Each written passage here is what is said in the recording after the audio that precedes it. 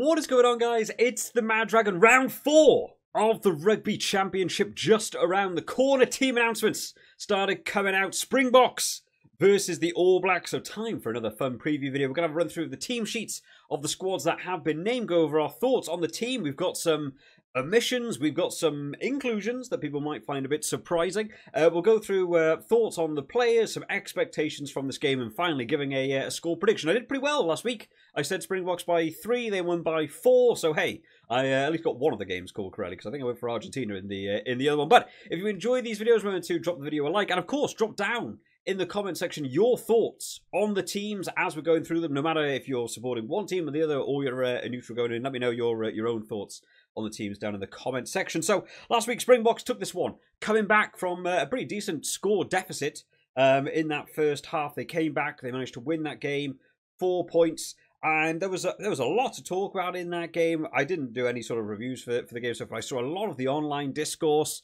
the officiating that went on that game. As a neutral, I get to sit back and just enjoy the rugby. I'm not supporting a team either way.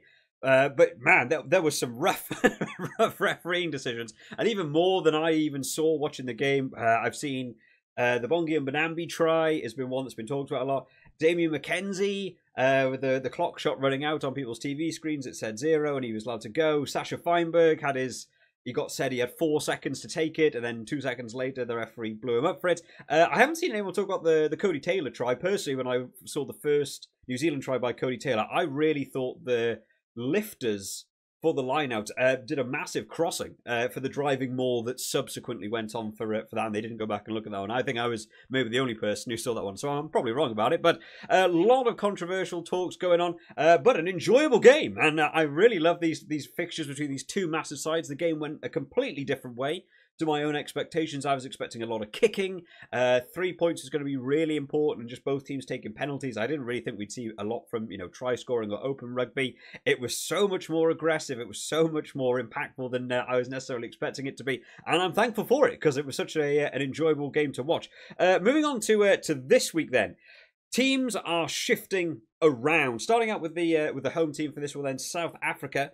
Who, the one name that I want to jump in before we get through the rest of the team, Siya Kolisi is in the team. Now, my understanding was he fractured his cheek with the Sam Cane. That was another one. That was another controversial one that I saw on the online discourse. The Sam Cane impact with him.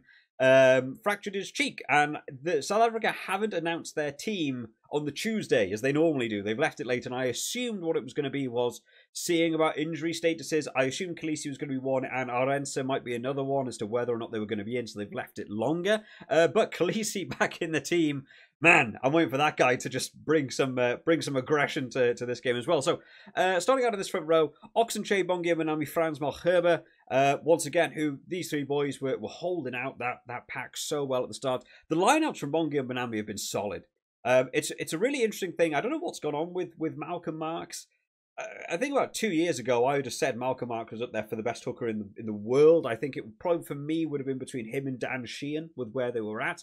Malcolm Marx's throwing has got more challenged over the last maybe year or so when I've been watching him. The long throws, especially going over the line out or just getting intercepted, or just getting messed about with. Short throws are still fine, but the long throws are beginning to get very pressured for Malcolm Marx. So for me, I think this is still the right way around to have Mbonambi starting, because his throwing has been on point, and against New Zealand, who want to mess up your line out, I think that's the right way to go. Lock department, we've gone back to probably what a lot of South African sport would have wanted to see last week. Eben Etzebeth going back in alongside, and hopefully I'm going to get this pronunciation kind of correctly, Norgay. Of course, guys, I'm over here. I'm in Wales. There's a lot of names that come across, especially with the Southern Hemisphere teams, that pronunciations, I basically have to go off of what I hear on the commentary from TV, because a lot of these surnames, you don't come across a lot in Wales. So if you guys are South African supporters and you have a better phonetic way to help me try and get that surname out, I'll certainly try and listen out for it more. But what a game he had last week. Really impactful into the Springboks lineup. He had to go off for a period of time. I think it was a HI that he went off for, and then he came back on later, and he saw the difference in the impact in that Springboks lineout. So I understand why he's staying in there. Eben Etzebeth cleared this week from his his injury concerns that he had last week when he was on the bench. Starting in that number 4 shirt is allowing Peter Steph-du-Toit to move back to that back row. So Siya Kolisi, Peter Steph-du-Toit, Jasper Wiese going to be filling out that back row. monster back row because Jasper Wiese. I've always liked Jasper Wiese, but as number 8s go, he's always sort of gone through a bit of a roller coaster. Oh, he has some good games, some okay games. Last week, man, the boy didn't stop. He was just expelling 100% of energy in one half. That was his game plan. I'm going all out for 40 minutes. I'm going to crush it. Thought he had a superb game, so glad to see him back in that number 8 shirt. Halfback partnership switching up, though. Grant Williams going in alongside Andre Pollard. Now, this is interesting because Sasha Feinberg and Komazulu, I have nothing but positive things to say about this. I think he's been absolutely fantastic. I think he deserves that 10 shirt. Marnie Libok is in desperate trouble, I think, to get into this South Africa team because Sasha Feinberg is crushing it in that number 10 shirt. So move to the bench this week. There's obviously a game plan. That's the Razzie star, right? There's something going on there because there's no way you have a game like Sasha Feinberg had last week and then he gets moved to the bench on form. It's not that. There's something else going on there. So they've gone for Andre Pollard, experienced head in these big fixtures, staying in at 10. Grant Williams coming in at 9, I'm really looking forward to. His impact from the bench has been really, really good. I would almost lean towards saying he's the most in form scrum half for me at the minute from the South African perspective. He's played less minutes than the other scrum half, so maybe he's just having a really good, less minute sort of section. But I think he's been absolutely fantastic. I think he deserves a start, and just the speed that he gets that ball out the ruck, I think that's a nice change to see him in there. I would maybe like to have seen him alongside Sasha Feinberg just because of the speed. I think the two of them could play out together. But, Andre Pollard always a solid head to have in there. Centre partnership, Damien Diolende once again going in alongside Jesse Creel, who got moved out to the wing last week. It was a bit of a different position for me to see him in, but I actually thought he did pretty good wing cover, to be fair to him. And then in that back three, Cheslin Colby moving to the left wing this week. Kanan Moody comes back in on the right wing, and Willie LaRue in at fullback after Afalele Fassi was busy last week. He had certainly some good tackles. One tackle that got him yellow carded, but you could argue maybe needed to be made. Even if you end up getting a yellow card, it kind of impacted them scoring a try. So, depending on your own perspective, that yellow card probably warranted, but probably helped South Africa by the end of the game anyway. Kanan Moody coming in. I don't think I've seen Kanan Moody play since the World Cup. I think it was last time I saw him play, but a player I'm rating very highly. I'm looking forward to seeing him back in the Springboks team. Can also move into the centre if you need him to as well. So coverage is pretty good around the team. Replacements, they've gone for the 5-3 this week. So again, I think this is sort of more in line with the Pollard starting there. They're going, I think, a bit more to the Springboks of old, maybe, with this sort of style. They're going for the 5-3. Andre Pollard starting. It's going to be a slightly different game to the one we saw last week.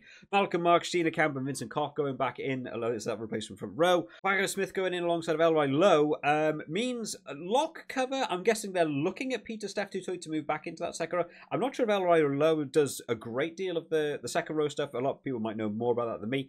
He might be able to move in, but he's sort of in there as that back row, I would assume, for me.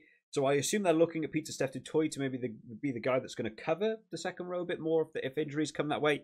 And then the replacement backs, Jaden Hendricks, Sasha Feinberg, and Ngomazulu, and Lakanya Am. So not a bad section of backs to go on there. Jaden Hendricks, was a guy who was everywhere at one point coming in for South Africa. I did wonder whether they might give the Vandenberg guy another shot. He didn't have a great game for me when he played against Australia, and maybe they think All Blacks is a too big a game in where the tournament is currently point standing wise to give him another shot. But he's probably going to need minutes. Maybe he'll play more games against Argentina. I don't think he had a great game against Australia, but Jaden Hendricks are getting the nod for scrum half. And something that I want to talk about quickly before we move on to the New Zealand team is the way this South African team has been playing. I think they've moved in such a nice direction with, I think the thing that's separating these two teams at the minute from the game I saw last week and across the rest of the Rugby Championship, something that South Africa is beginning to land really well now is it doesn't feel anymore like this South African team is a starting 15 and a bench. It's definitely getting towards a situation now where South Africa just have a 23-man team. And it's just about what time do you play in the game? What minute are you coming on? Maybe you need to come back on after you've already come off. It's really beginning to move in a really positive direction, and I think that's where rugby is typically tending to head now. Rather than having your starters and your bench, you're trying to have the full 23-man squad, whereas New Zealand, for me, is still feeling like they've got the starting 15, and then the bench comes on later in the game, and they kind of seal out the game. What I expect in a game is, you sort of start out, you kick off, you want to spike up really early on, And then towards the end of that first half, you probably begin to drift off as players get tired and what have you. And what you want is your bench to come on while efforts maybe getting off towards the end of that second half. You want them to come on, make a big impact, and seal it out for the game. Because they're not going to play the 40 minutes. They're probably going to play 30 minutes, 25 minutes. So they should be able to seal it out by the end of the game, but at a really high standard. The All Blacks, for me, at the minute, I felt like they've come on, they go up, and then as they get on, they sort of drop down. And then they just kind of flatline out when the bench comes on. So at the minute, for me, the South African bench is one of the biggest impacts that's happened in this Rugby Championship, where they're just being able to seal out that game. So from a New Zealand perspective, I think that's the change they'll want to see. Now, in terms of the team that's been announced for them, some big changes happening, and not all of them are tactical, unfortunately for them. Two big omissions from this week: Ethan Blackadder and Caleb Clark.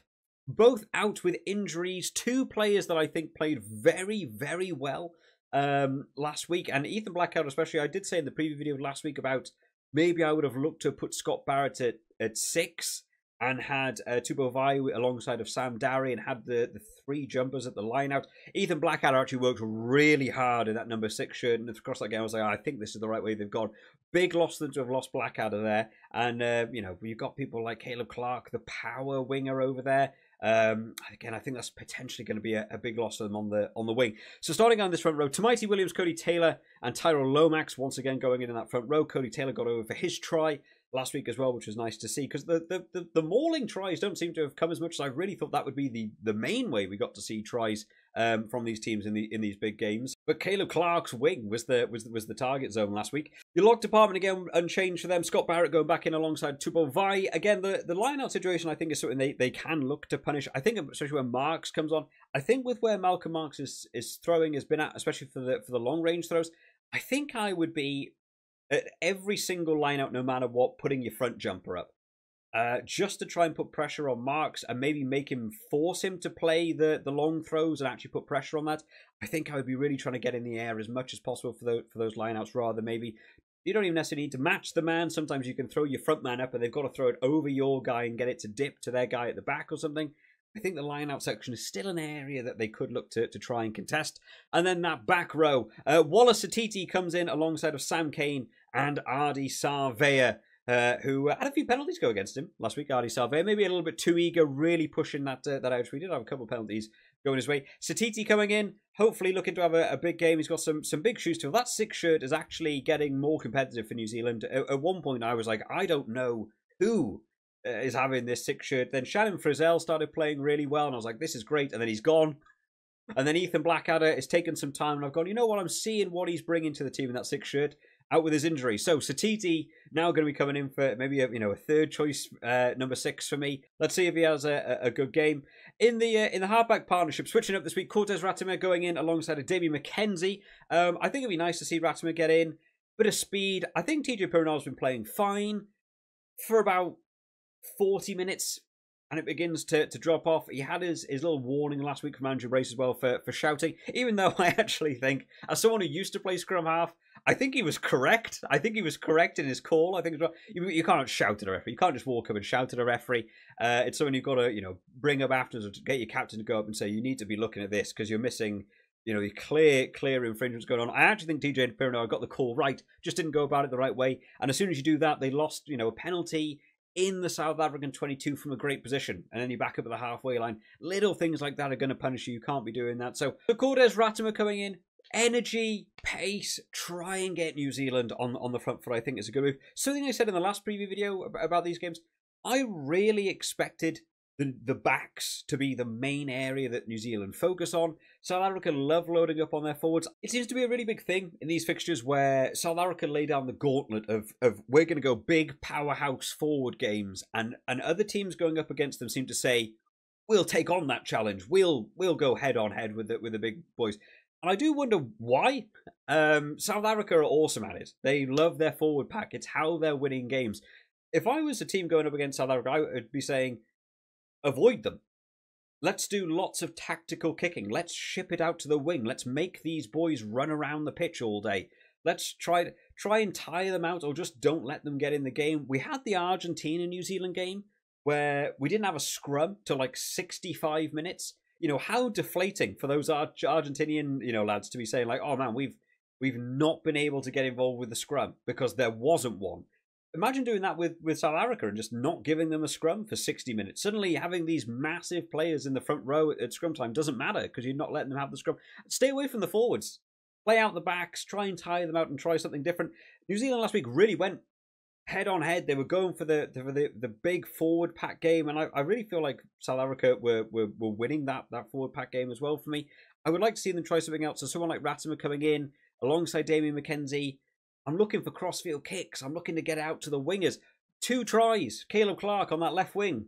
And then they stopped doing it. Why? Go out to the wing and do more stuff. I don't know why teams necessarily front up against the best thing that South Africa has to offer. I find it better than I would just try and avoid it. Centre partnership, Geordie Barrett goes back in alongside Rico Ioane. Geordie Barrett, great awareness last week to get his little interception try. South Africa may be doing stuff. Consistency is one thing. Repetitiveness can be another. Off the back of that line out, trying to ship it out wide, it always went to Khaleesi to be your first carrier up off the back of that line out. Eventually, noticed at halftime, coaches obviously informed the players, they're always getting it to Khaleesi, hit that path in the middle. Geordie Barrett ran it like a champ, went over for a try. Luckily, that the South Africa team is good enough that they just adapted to it. They stopped doing it afterwards because I think there could have been more and more infringements. Maybe something for South Africa to look at. Tactics for first half and then tactics for a second half rather than continuing it all the way through. But it was great work by Geordie Barrett to get over for a try, even though I didn't have him in my fantasy team. So there it is. And then in the back three, Mark Talea comes in on the left wing, Sever Reece on the right wing, and Will Jordan moves to the fullback position. So some big shoes to fill. Mark Talea has felt quiet for me over the course of this rugby championship. Someone I've always thought of as pretty, you know, he's the impossible lad to stop, right? He just seems to slip through tackles. Really hasn't made the impact for me. Came on again last week.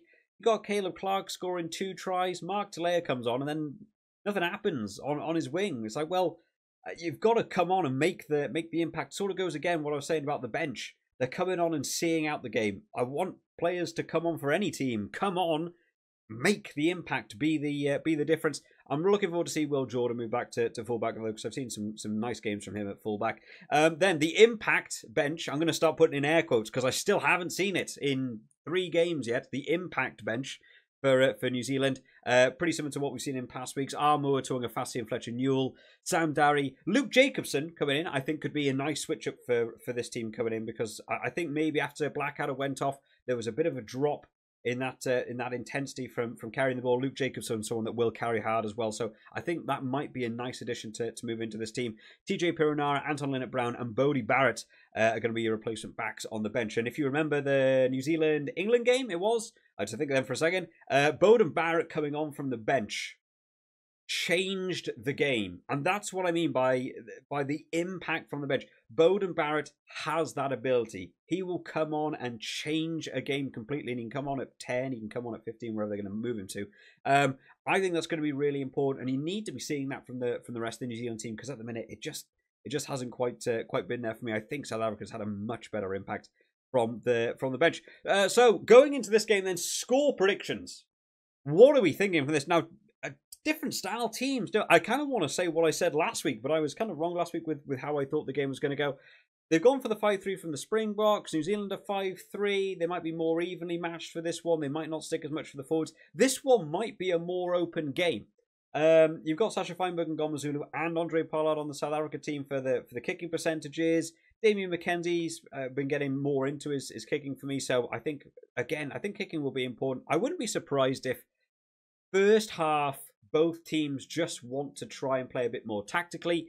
We get to see a first half that's a few more 3 points when they're on the cards, and then in the second half is actually where this game might begin to open up, and you see a lot more sort of running rugby. It's a big game for both teams. I think New Zealand know if they lose this, the Rugby Championship is going the way of South Africa, and then on the flip side, South Africa go, if we win this, I think the Rugby Championship is basically already sorted out. I really don't see Argentina being able to take a win against South Africa. I think they're just 2 different leagues apart for this one. So a lot on the line. New Zealand will want to play just sort of maybe a little bit more conservatively just to try and ensure they get a win, and South Africa have just got to do the exact same thing. So I think more penalties going in. I still think low. I never think big scores between these 2 teams separating them. I'm going to go for another Springboks win in my prediction. I'm going to say I might go out a bit more because I think they might have lost a bit from not having Blackadder and Caleb Clark from the power game. I'm going to go Springboks for me by 5 this week. That's going to be my prediction. Let me know your own predictions down in the comment section, guys. We're still waiting for Australia, Argentina. If they come out before the games are kicking off and I have time to do a video, we'll do another one. So make sure you hit the subscribe button to know if that video goes out. Might well be tomorrow because I know Australia announced them really late last week. Looking forward to another great round of the Rugby Championship. Make sure you get your fantasy teams and all that good stuff locked in time for Monday's video when we check out who's going to be in the lead at the end of round 4. I'll see you all next time, guys. Bye-bye.